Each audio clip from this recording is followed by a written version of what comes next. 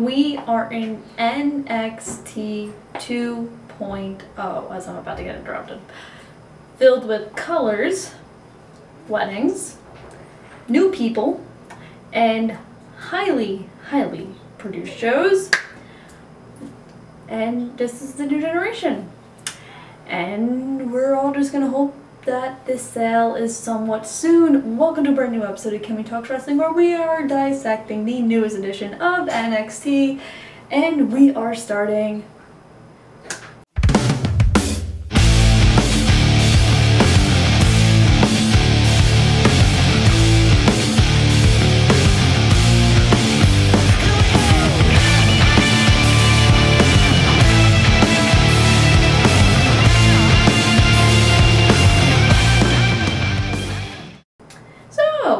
NXT 2.0.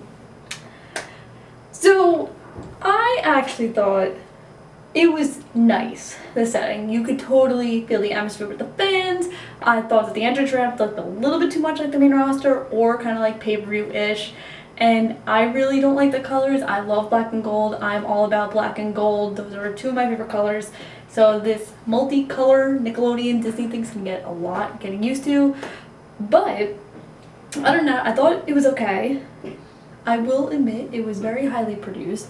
I am kind of noticing similarities between that and Raw and SmackDown, but that's okay because this is just the new vision that everyone wants and I can't do anything about it. So why am I going to sit here and complain about it like everyone else? Difference. So what do we talk about first? The debut of Rick Steiner. This is the first mistake NXT made.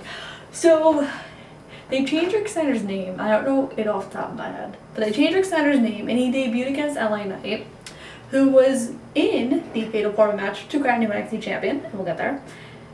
And LA Knight lost. Now I understand why you want to put Rick Steiner over, because it looks like he, at the end of the night, like he's going to face Ciampa at Halloween Havoc or whatever the next pay-per-view is going to be. But if the man is in a match for a title, why would you book him to lose? You have a very in-depth, like, I know you offered up a lot of people, but you have a really nice roster. You could have put anyone out there. Like, what? Like, this was stupid. Like I said, I understand why Rick Steiner won. Not against LA Knight. But Rick Steiner won. He looked really good, really strong. You could definitely tell he is one of the Steiner, like, he's probably Steiner brothers. But it was good. I liked it. And he looked, like I said, really smooth, and it looks like he's going to be in that first feud with Ciampa, which very much screams, you know, this new era of NXT, because as we saw throughout the night, there was a lot of people that we had no idea who they were. And I don't mean it in a bad way, but I literally looked at my TV half time, I was like, who? Where'd you come from? So that was really confusing. So I'm going to say in this video, I'm going to mess up a lot of people's names. But it's okay.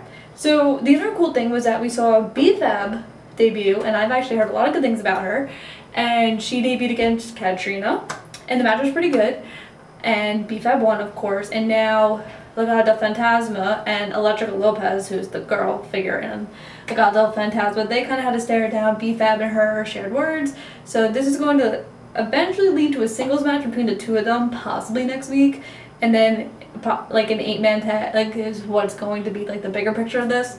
I like this feud. I think that Hit Row is probably one of the best things that happened in NXT. I think they're super, like, electric. I love their character. I just wish Isaiah Swerve defended that North American Championship a little bit more. I know that he wrestled Santos, but, you know, I feel like that North American title is kind of getting lost in the shuffle because, you know, he is in a tag team program right now. So I'm really hoping that when this feud is over, we focus back to Isaiah Swerve's a North American champion. We should really focus that he's a champion. But from there, we get to this Fatal 4-Way match. So this Fatal 4-Way match was between LA Knight, Tommaso Ciampa, and this Pete Dunne, obviously. And I forgot the guy's name. His first name is Vaughn. Stick with that because, like I said, a lot of new people. So they put Vaughn in because Ridge Holland and Pete Dunne beat up Kyle O'Reilly, so they took Kyle O'Reilly out, which was kind of disappointing because I know a lot of people thought Pete was going to win because he actually signed a new 3-year deal last night. And everyone's like, oh man, like, and it made sense for Kyle to win. I thought Kyle was going to win at first, but I really want Ciampa to win. And this match was really good. I don't like that they inserted a big guy in it. I think that really ruined the dynamic because the Fatal 4-Way with all 4 of them, like the original 4, was going to be really good because they all have very similar wrestling techniques except for Pete Dunne, who's obviously a little bit more technical than the rest of the field. But I didn't like how they inserted a big guy in there because this episode just screamed, yeah, we're getting rid of our independent talent. We're moving over to bigger stars, as I described to my roommate why they were doing that, because she knows the two. Teaching. But the match was good. I thought Vaughn did look really good within the match. But like I said, would have rather had Kyle in it.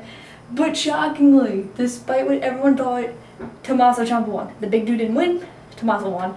And I'm really excited for this. I think that this was the right move because Ciampa is such a staple within NXT. And he's one of those people, because of the injuries he's had within his career, that just can't move up to the main roster because his body can't handle it. So if you're going to keep him down in NXT, even though you're rebranding the whole thing, why not put the title on him? And, you know, after the wedding, which we'll get to, him and Rick Steiner and then Ciampa had a stare down. So it looks like that's where we're going in. I'm really excited for that.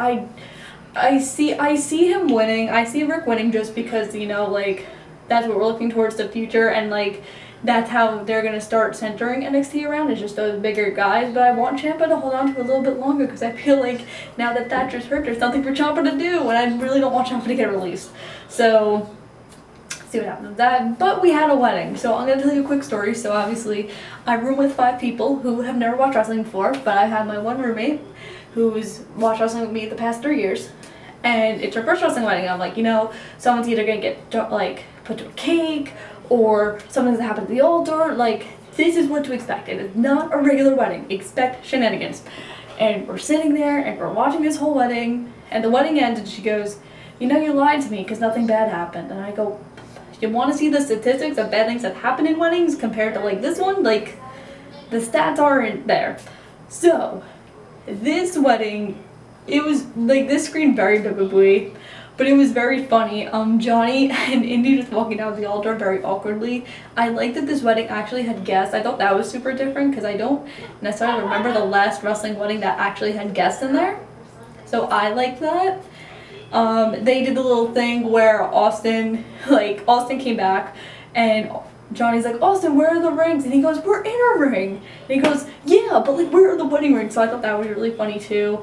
I also liked how Cora Jade's my spirit animal because she was wearing bands with like her bridesmaid dress, and then like Candace's like, oh no, you can't wear the beanie. Unbelievable. Had to go with everything, as you could see.